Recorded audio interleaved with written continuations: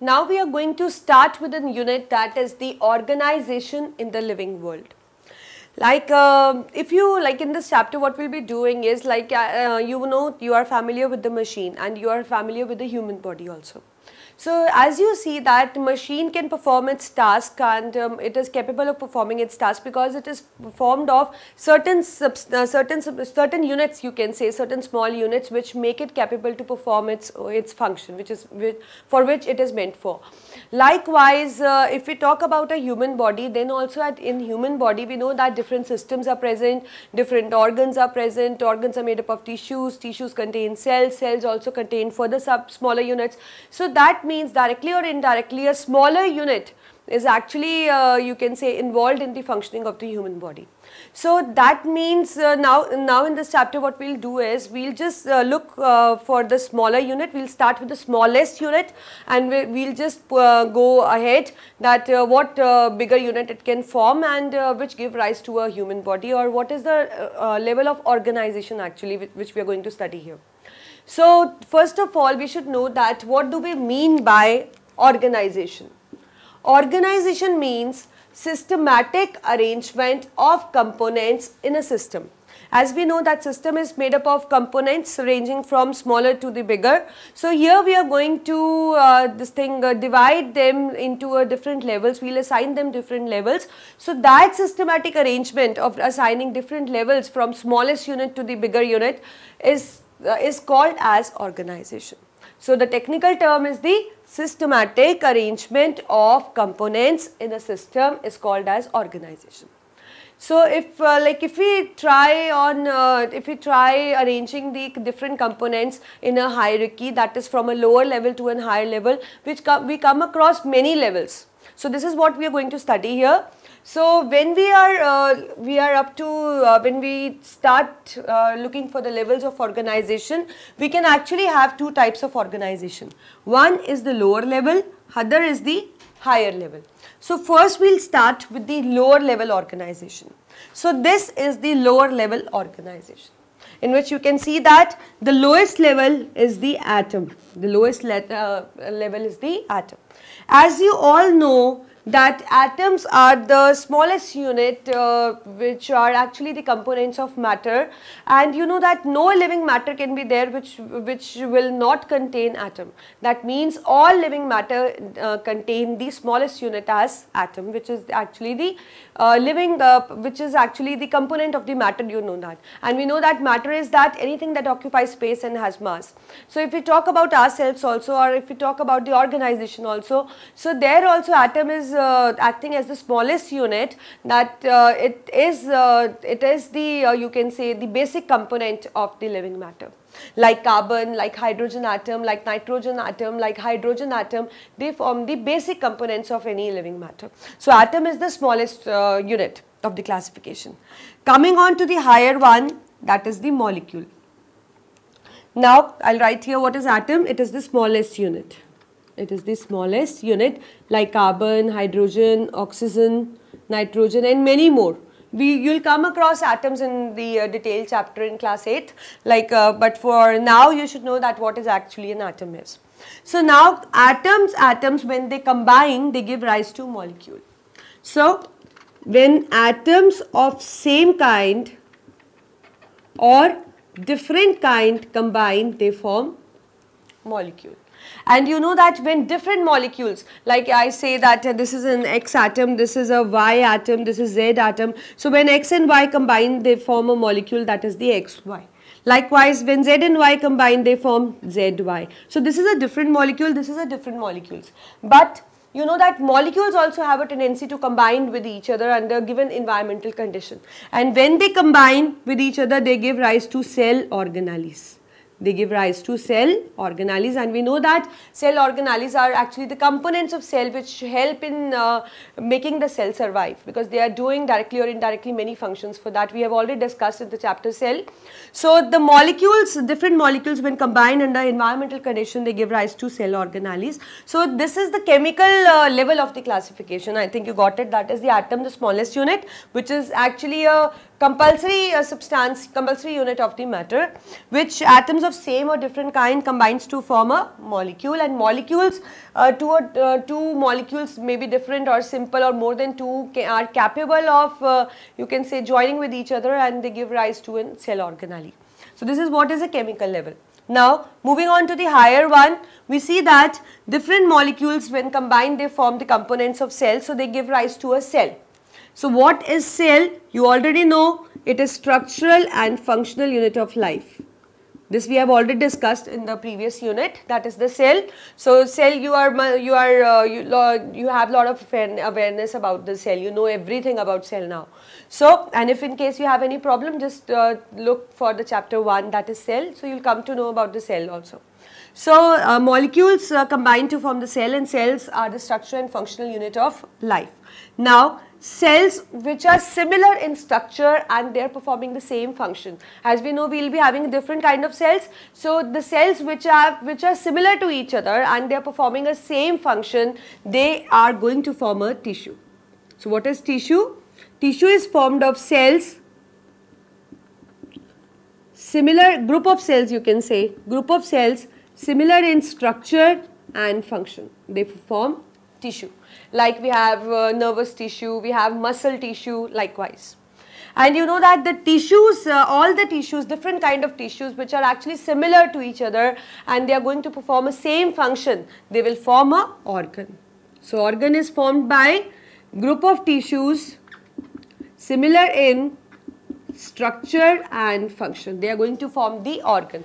Like we have stomach, we have liver, we have lung, we have lot of organs in our body. So though all the organs contain the same kind of tissue which are similar in structure as well as function. So all the tissues which are similar in structure and function, they give rise to different organs.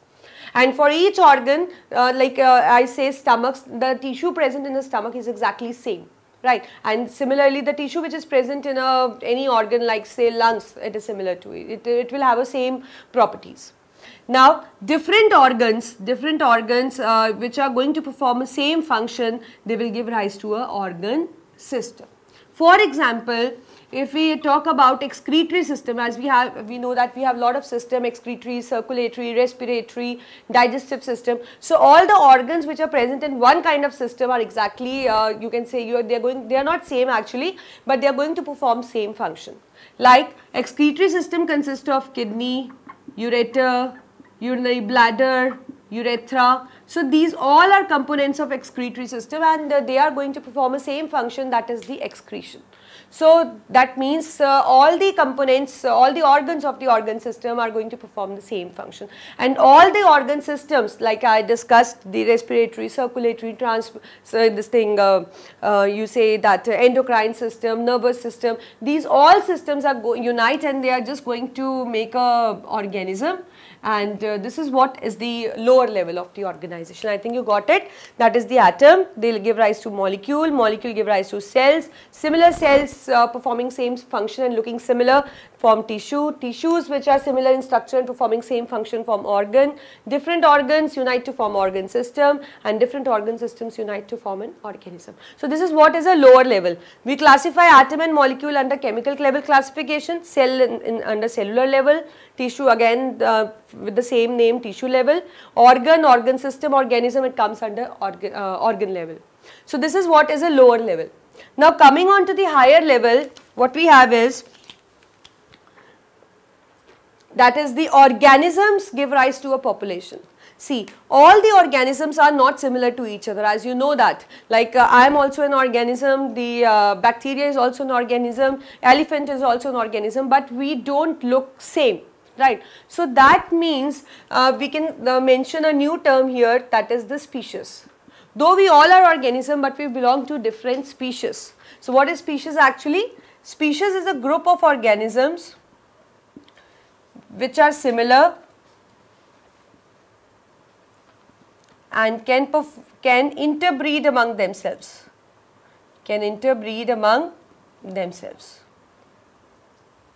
All different species cannot interbreed among themselves, like elephant and sparrow cannot give rise, cannot interbreed, or they cannot give birth to any young one. So that means the species has to be same. If you need to produce a young one, there should be a same species. So that means species is a group of organisms which are similar and can interbreed among themselves, that is called as species.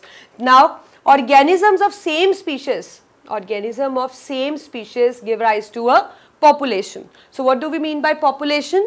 Population means organism of same species which can interbreed among themselves, and they also depend on each other for some requirement. They form the population. Now populations form community, different populations. As we know that there is a population of elephant, there is a population of cat, there is a population of humans like us, that means man. So that means different populations which are living in a defined area with their proper characteristics, they form a particular community. Like we have a desert community, so it will consist of desert plants and animals. We have an aquatic community that will consist of aquatic plants and aquatic vegetation. We have a pond community, so it comprises of the organisms which are living in a pond. So that means same species which can interbreed among themselves form population. Different populations of defined area, the populations of defined area, they form the community. So likewise we have different kinds of community.